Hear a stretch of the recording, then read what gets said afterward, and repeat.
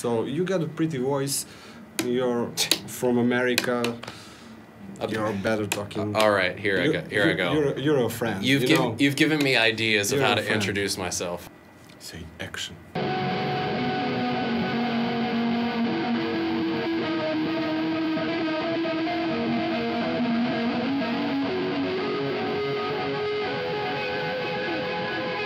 Hello, everyone. Hey. I'm Sean Pierce Johnson.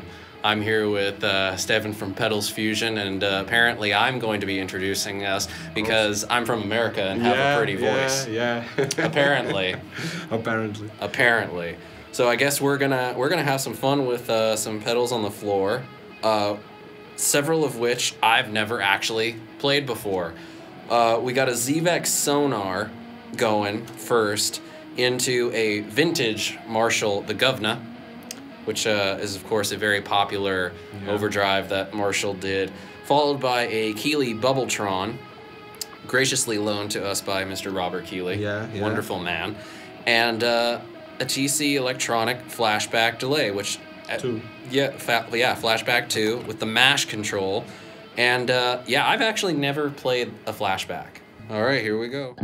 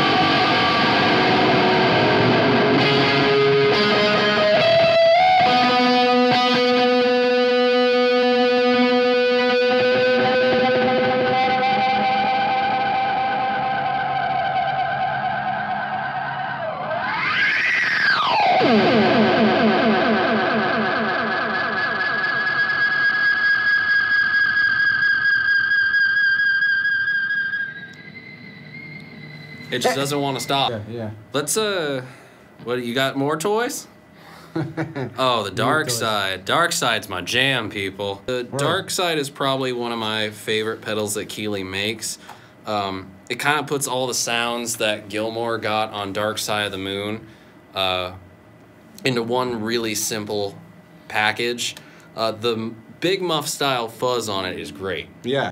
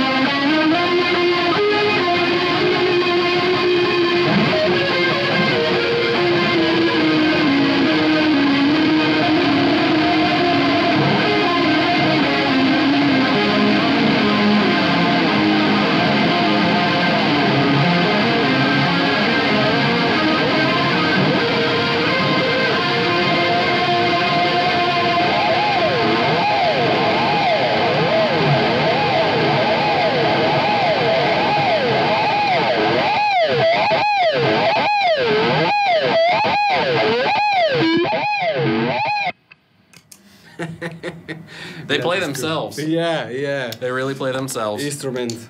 Exactly. Yeah. That's I think one of the things that really attracts me to effects is that you plug a few in and you start out with no idea where you're going. Yeah. I'm pretty sure I just wrote like 3 new riffs during this video. You know what? Pedals makes the difference between traditional guitar players and the one who want to be modern guitar players, you know. And I just show the TC guys one trick with pedal at the first, flashback delay with self-oscillation, and that's my basic tone, you know, the note, and after that harmonizer for a melody, and I made a melody with harmonizer. Wow. And after that modulation and a reverb just to spice things up, and it's like a new instrument without guitar just giving you the connect. Yeah, and you can really use pedals on anything. You know, on the panel the other night, someone asked the question about bass pedals on guitar or guitar pedals on bass, and to me it's like it doesn't matter if the compressor is a guitar compressor or if it's a bass specific compressor, or if a chorus or a phaser is tuned for guitar or bass. There aren't any rules. Of course, you can do whatever you want, and I think because there are no rules, that's why we still find new sounds.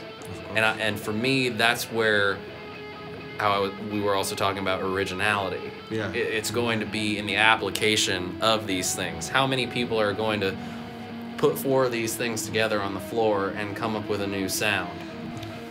That's it. Thank you. Thank you, Sean. Thanks. Say something to end. Pedals are great, and if you're afraid of them, still try them out.